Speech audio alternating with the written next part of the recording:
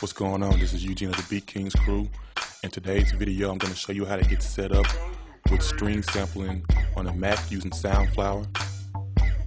One of the first things you want to do is you want to download Soundflower. You can do this by going to Google search and typing in Soundflower.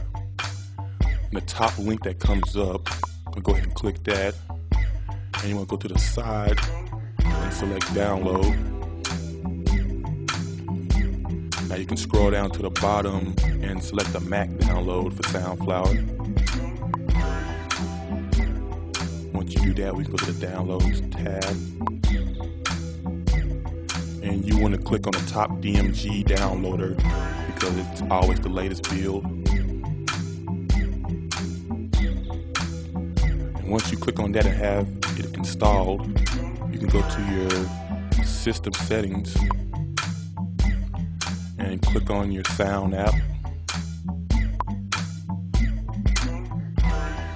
and you want to go to your output tab and select Soundflower 2 channel.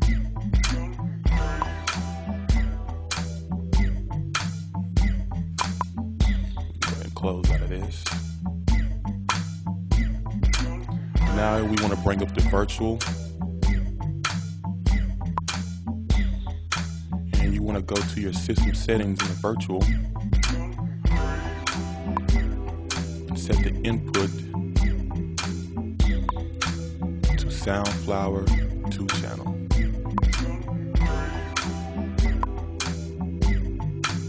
Now we can go to our sample mode.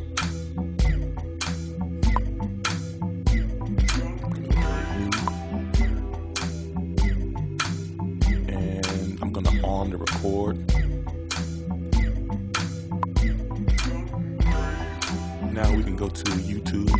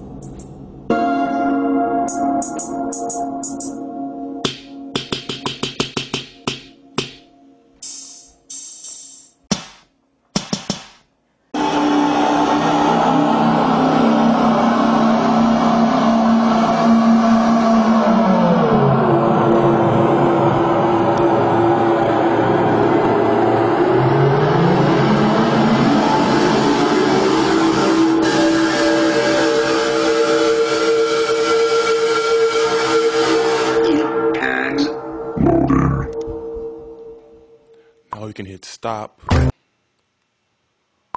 on the virtual. Go ahead and hit edit. And since we recorded a little low, I'm gonna have to normalize the audio. And let's hit play, see what we got.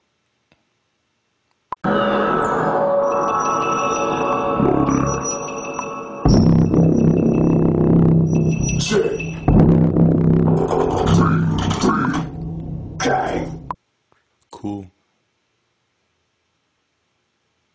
Now you want to make sure to go back to your system settings and set your sound back to your device. I'm using an interface, so I'm just going to set it back to my 410. And also go to your system settings in virtual and set your input back to your default input. And this is how we would stream sample using Soundflower on a Mac.